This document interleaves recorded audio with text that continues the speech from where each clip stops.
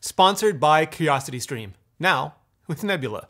Did you ever think Apple was deleting the Lightning port just so they could make iPhone lucky number 13 thinner? Like the opposite of thick thinner, like a credit card, like 2D. I'm kidding, I swear. But earlier this week, supply chain exfiltrator extraordinaire Kuo Ming-Chi dropped another spoiler bomb, and I had so many questions I made a whole video about it yesterday. Well, it turns out some of you had even more questions, especially about the rumor that Apple would be deleting the Lightning port on the Pro-level iPhones come 2021. So, follow-up time. I'm Rene Ritchie, and this is Vector.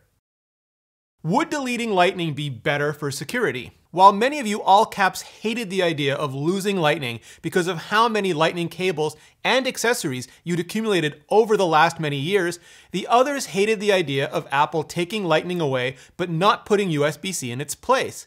Still, a very few of you asked if going portless would have a potentially big side benefit: security.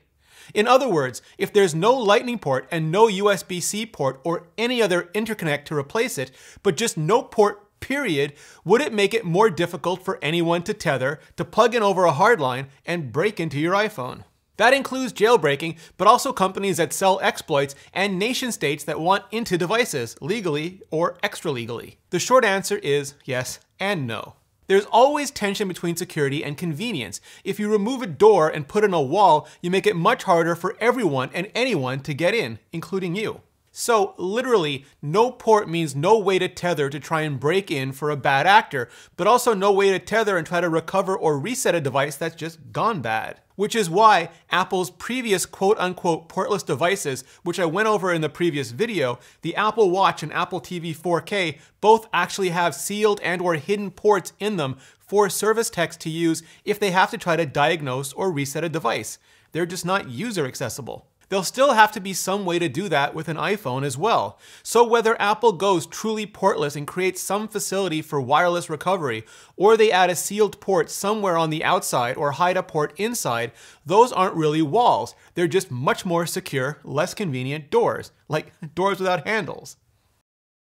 Could Apple replace Lightning with something else? Now, within 3.2 microseconds of any Apple deleting Lightning rumor hitting the naked internet, we get every reaction from the more mainstream, you touch my Lightning port and I will cut you, to the more nerdy, yes, USB-C at last. But Kuo's spoiler bomb was rather specifically targeted. Among new second half 21 iPhone models, we expect that the highest end model would cancel the Lightning port and provide the completely wireless experience. So unless Kuo has it completely wrong, which is completely possible, completely wireless means, yeah, no wires, no Lightning, no USB-C, no nothing. And as that started to settle in, our collective state of grief turned from denial and anger to bargaining. Because we all have stuff we just want to plug in. Lightning is used for so many things after all. iPhones, of course, but also all iPads except for Pro, the Magic Keyboard and mouse and trackpads on the Mac, the Apple TV Siri remote, the Apple Pencils, EarPods, AirPods, and no, I'm not going to forget about Dre. AirPods have added inductive charging, but they still have Lightning as well. So far, only the Apple Pencil 2 has gone from Lightning to inductive only, but that's way simpler and less critical to the vast majority of people than their phones and all the accessories that go with them.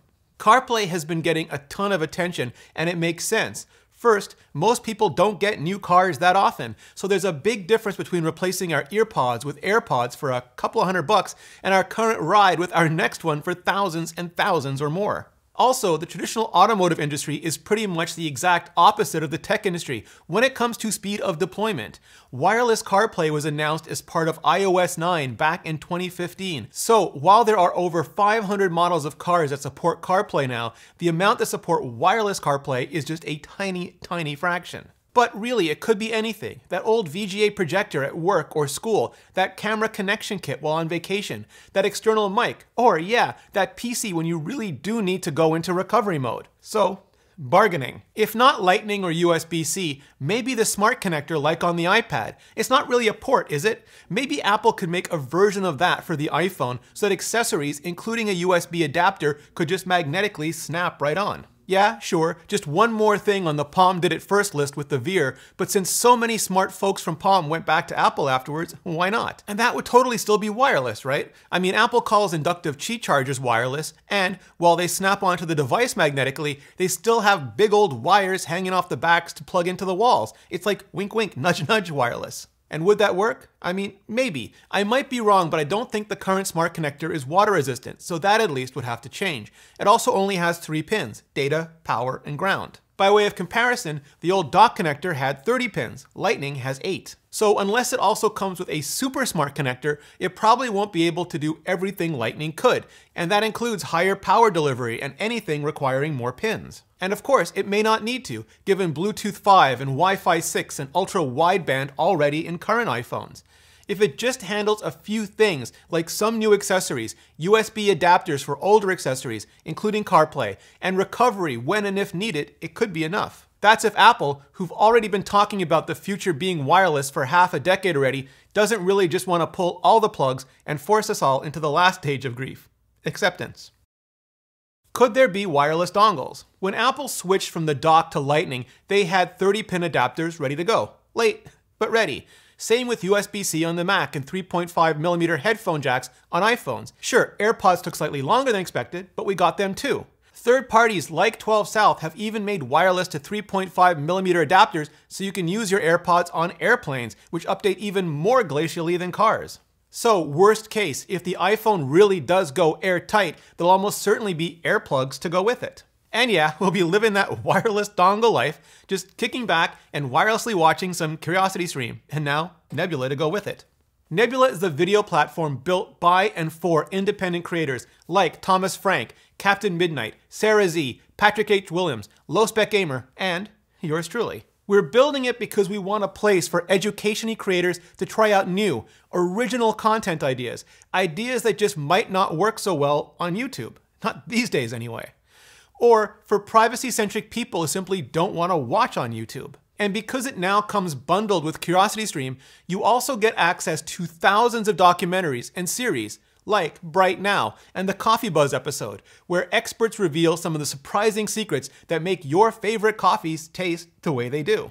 By signing up, you won't just be helping me out, but the entire educational community as we work together to build a place where we can just create exactly the type of content you really want us to create. Go to curiositystream.com/vector for unlimited access to the world's top documentaries and nonfiction series, and now Nebula as well, and enter the promo code VECTOR to start your membership completely free for the first 31 days. Thanks Curiosity Stream, and thanks to all of you for supporting the show.